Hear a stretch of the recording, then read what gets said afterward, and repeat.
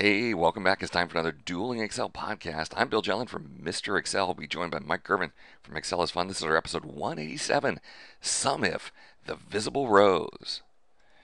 All right, welcome back. I was doing a seminar in Fort Myers, Florida yesterday, and John was in the audience and he had a question. He said, how can you do a SUMIFS that only sums the visible rows? Okay, so right here's our database, and the SUMIFS is simple enough. Look through A5 to A24. See if the answer is yes. If it is, add up the corresponding cells from B5 to B24. That all works. But then John was applying a filter. So we had a category over here, and data, let's just use the auto filter to quickly apply the filter. So there are all of our B cells. And if we want to add up just the yes cells that are B cells, then that should be summing to 100, but this formula is not working. So the question is, how can we do a SUMIFS that only looks at the visible rows? And I said, all right, well, clearly, the only thing I know that's going to ignore visible rows is the aggregate function, right? The aggregate function. So we're going to sum number 9, comma, and then here's the important part, ignore the hidden rows, right? And then I just need to find some way to get an array in there. And I know the higher versions use an array, like everything above 11 for that second argument use an array, but will an array work here? All right, so what I decided I was going to do, I was going to say, all right, we're going to take all these numbers here and multiply them times a Boolean. So look through all of the words over in A5 equal to yes. All right, and what's going to happen is, well, these are going to be numbers, right? And these are going to evaluate into a series of trues and falses. And then when we force Excel to multiply the trues and falses times the number, the trues become 1. All right, so anything that doesn't say yes is going to evaluate to a 0. And anything that does say yes is going to evaluate to the sales. All right, and then we just have to do a Control-Shift-Enter. Son of a gun, it doesn't work. Or maybe just an enter. Tell you what, Mike, I'm going to keep working on this. I'm going to throw it over to you. Let's see what you have. Thanks, Mr. Excel. Well, you know what? Aggregate, yes, that's one of two functions that can ignore hidden or filtered rows. Now, aggregate was invented in Excel 2010. Before aggregate, we had the subtotal function, and the subtotal function can also ignore hidden rows or filtered rows. Now, the same problem occurs with subtotal as with aggregate. If I choose function 9, that will just avoid counting filtered rows. If I choose 109, that will ignore hidden and filtered rows. So 109, I would like to do that, but guess what? This subtotal function runs into the same problem as the aggregate. Reference argument means you cannot have an array operation there. So what do? We're going to use the offset function to simultaneously get each individual row, which subtotal will, in essence, create individual subtotals. And this trick I learned years ago from Mr. Excel's very own Mr. Excel message board. Now, offset, it needs a starting point. So I'm going to click in the first cell, comma. And then offset goes down or up a certain number of rows to get a particular value. I'm going to say, just as an example to see how this function works, go down 6 rows, comma, columns. That's how many rows you want to subtract or add. We don't want to subtract or add any, so I'm going to leave it blank. Now, offset, notice I already have some rows hidden there, 3 rows. So offset, if I tell it to go down 6, it'll go 1, 2, 3, 4, 5, and 6. So offset should be going and getting that 30 in cell B16. If I highlight it and hit the F9 key, I can see, sure enough, that it's doing exactly that. Control-Z. But what I really want it to do is simultaneously get every single value. So in rows, I'm going to use the row function. Highlight all the way from 10 to 29, close parentheses. If I highlight this row, which is now doing a function argument array operation, will just deliver an array of the numbers 10 to 29, so F9. There we go. But we really want to tell offset to go down 0, 1, 2. So it can get offset 0, offset 1, and so on. If I can subtract 10 from all of these, I'll have exactly what I want. 0, 1, 2, 3, and so on. Control Z. Well, now I simply minus the row of the very first cell in that range. Close parentheses. Now in the rows argument, if I F9, there's an array of all the positions offset needs to offset to get each item individually. Control Z.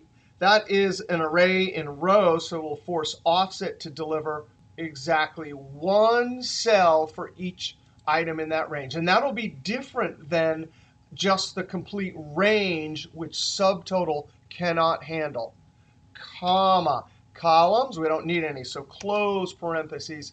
That whole offset, if I F9, look at that. Right now it's delivering every single cell, including right there is 3 items that are hidden.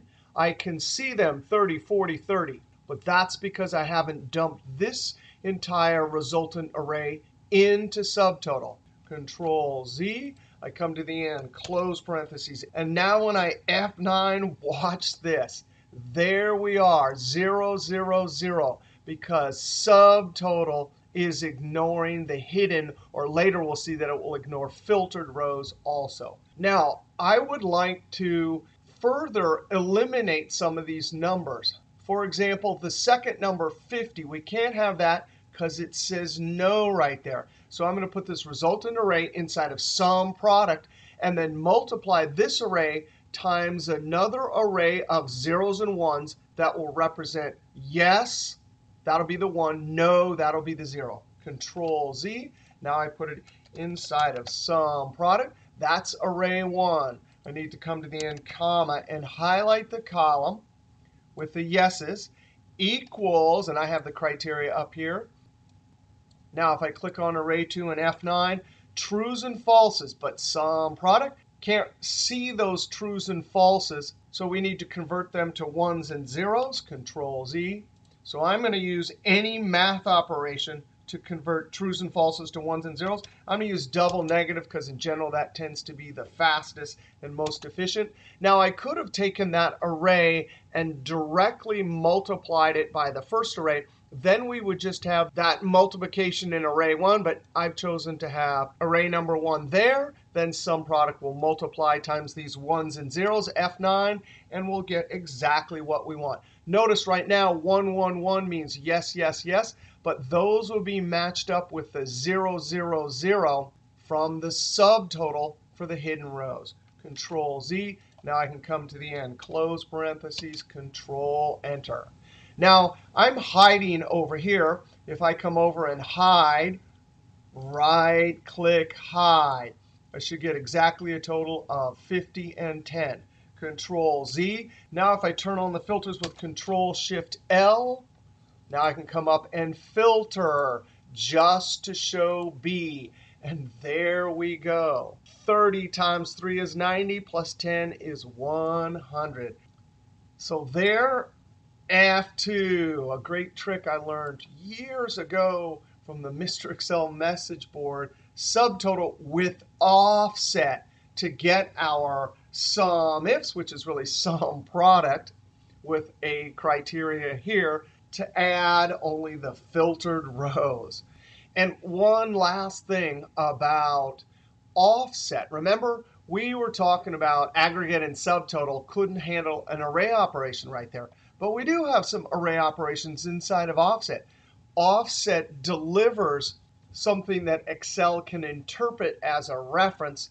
It works to disguise the array operation as a reference that, in our case, subtotal can understand. All right, I'm going to throw it back over to Mr. Excel. Whoa, Mike, that is one awesome formula. No wonder I couldn't come up with it there live at the seminar. I was headed in completely the wrong direction. But while you've been working on that, I'm still absolutely convinced that aggregate, there's some way that I could use aggregate to solve this.